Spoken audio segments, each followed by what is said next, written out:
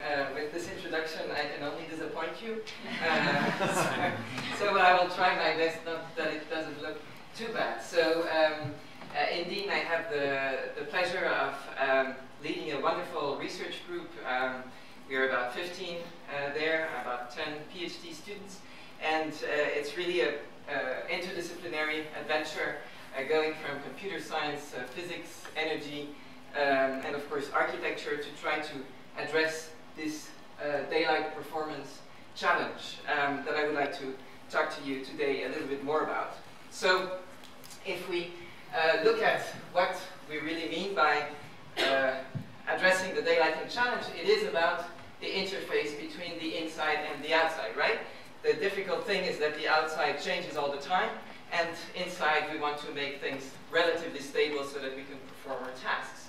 What I think is interesting in that is to take it from a human perspective, from the occupant's perspective. What do we need to achieve to make us comfortable, happy, healthy, and enjoying our spaces? And this is really, or has become, a focus of the lab. So if we really start with the interface, as such, the interface is usually the facade. And so the facade can produce many different lighting patterns, depending on the technology that we use, the shape we give it, the texture, the materials, and so on. And so it already impacts a lot what you can see through, and then how light is distributed, and therefore what kind of atmosphere it creates inside.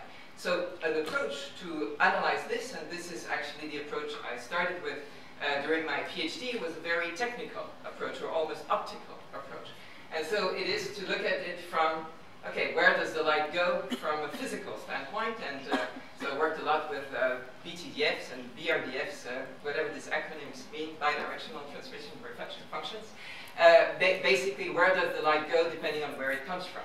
Okay, and then we can start to go further into applying these optical functions to what they mean in terms of space.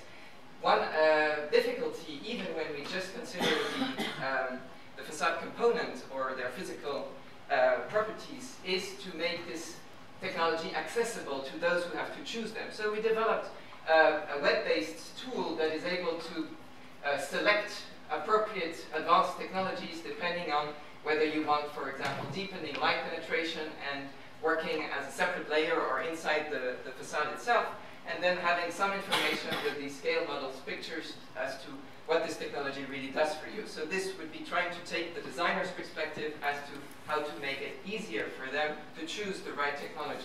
But this was really, or is, I mean, it still exists, you can find the website here, is really driven by the physicality of the component and not really focusing so much on the occupant. So if we look at these very advanced technologies and be a little more critical about them, we can ask ourselves the question of a forgiveness factor. Once we start having high-tech and really have an influence on how what we expect the light to do is not what it's doing, we redirect it, we change its color, we make it a different pattern, then there is the question of how much of this is acceptable to occupants, even though it might be fine in terms of flux, where the flux goes to illuminate the space. There might be a question of whether this is actually perceived as an improvement of the space in terms of atmosphere and learning environment, like Inke was saying before. And so we can start to have a feed-in loop of the characteristics themselves, so a little bit what I showed just before, and then how the building is actually operated, but also how the occupants actually perceive the technology and work in a feedback loop to make sure that the actual facade contributes positively to the experience of the user. So this would bring these facade design questions closer to the occupant's perspective.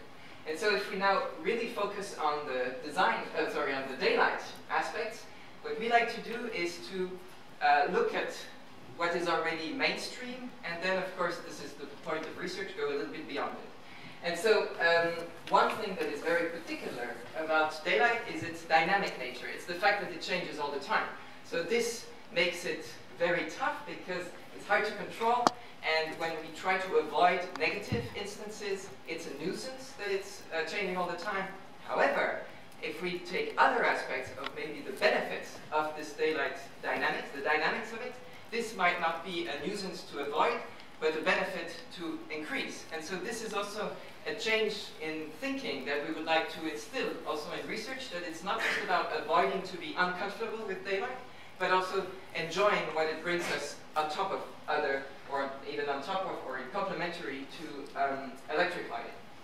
So what research and really practice has been working a lot with, I would say, are these approaches, what we call mainstream performance metrics. So for example, make sure we can perform a task. And so this is about illumination, and the most common metric is illuminance on the work plane, making sure we have 300 lux, 500 lux, depends on your standards, to make sure that you can work on your desk.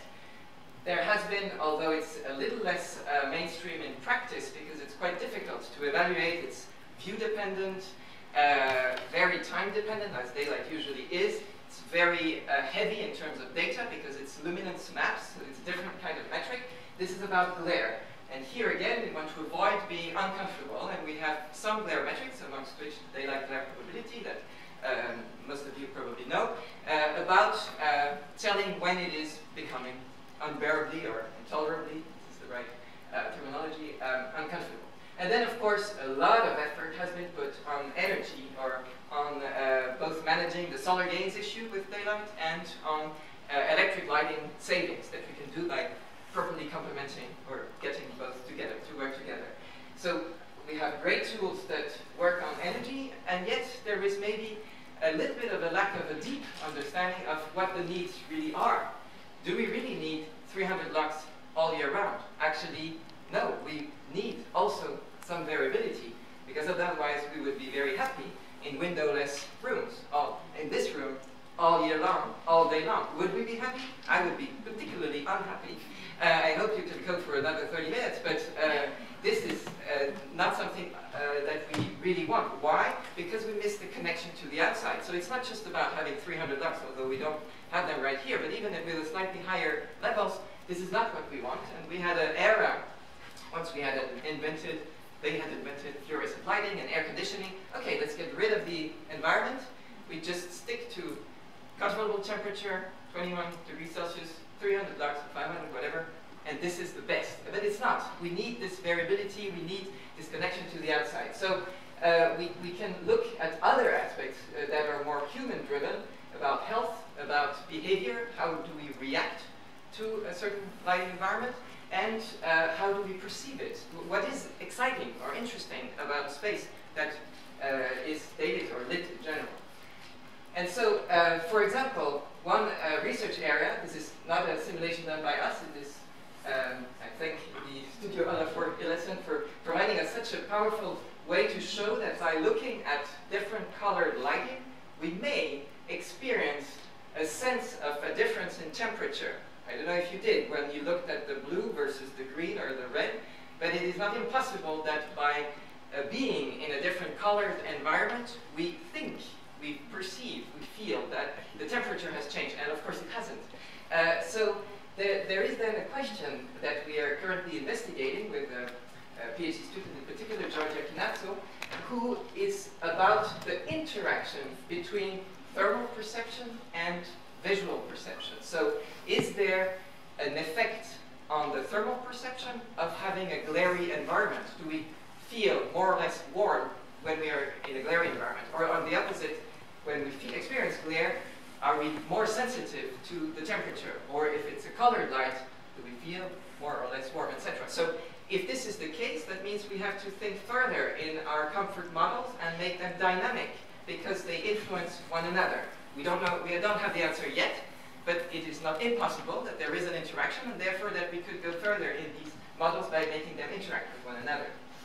And so how we try to do this is, of course, we need controlled studies. This is what we do in research in general, so it's usually somewhat boring spaces to start with, where we can fully control that there is only one parameter that changes at a time, and that, for example, temperature is maintained constant, while the color is changing by changing films with the glazing, and yet not diminishing the overall brightness, the photopic brightness, the number of lux you would get on a plane, or to have a more or less glary environment, and again see if there is an effect on temperature, and then if the brightness itself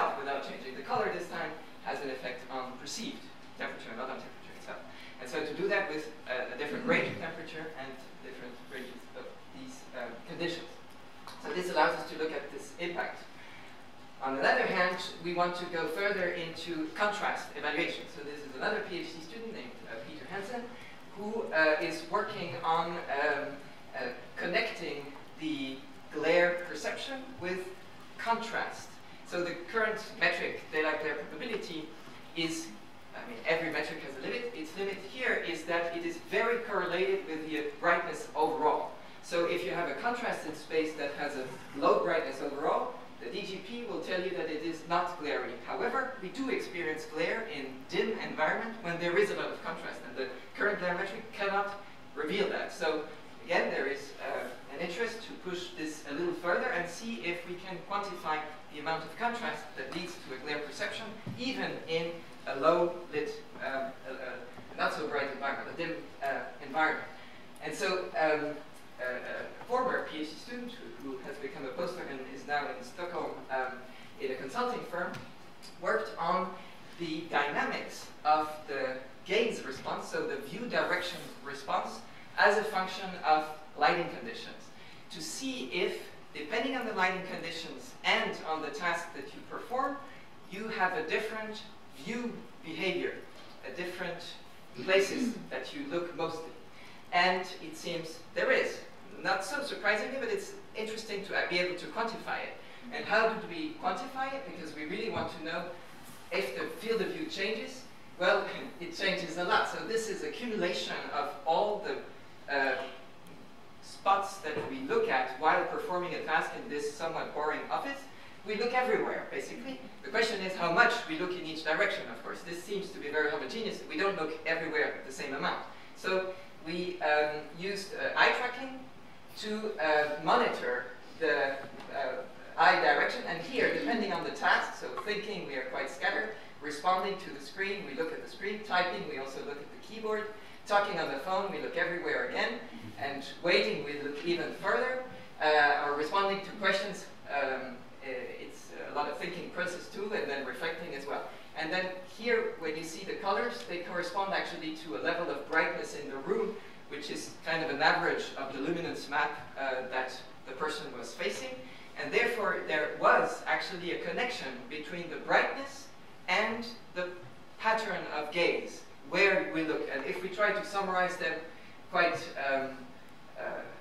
really in a synthetic way, basically, what it showed, maybe you will not be so surprised, but if we have the opportunity, we will direct our gaze preferably to the brighter areas, like the window, if the task allows us to do so. If we have to type, and really we have to look at the screen, of course, while we type, we are not looking at the window. But as soon as we are a little freer, we tend to be biased towards a brighter area. However, when this bright area becomes too bright, then we avoid, of course, the bright area and tend to look in a direction that is just far enough to not have this glary perception in our main field of view, let's say. So this was, in a nutshell, what was found out. But what was good is to now start to have frequency and numbers and really a way to talk about this in a more objective way and not just about, I think we look more or this. This was just a measurement with about 100 people. This was actually conducted in Freiburg in Germany.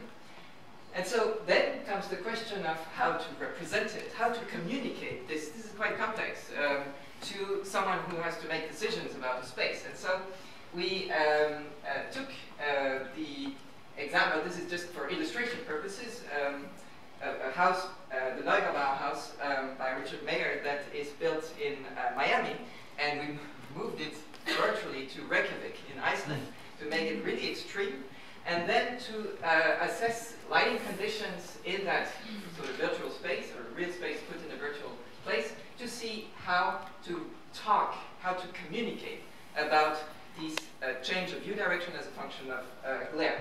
And so this blue vector, so to speak, indicates where we have a tendency to move away from the straight view because of light or because of a glare source.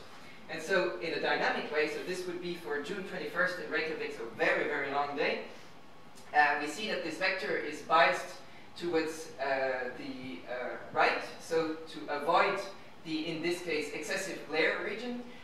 All these blue dots, they each correspond to a single glare source. There are many glare sources, so there are many blue dots floating around. We can find ways to summarize the information a little more. On December 21st, it is even more extreme because the sun is much lower. It's there for a very short amount of time, but when it's there, it's really there, because it comes almost horizontally. And so here you have a huge amount of daylight pouring in an uncomfortable way, and therefore a strong bias avoiding this excessive amount of daylight.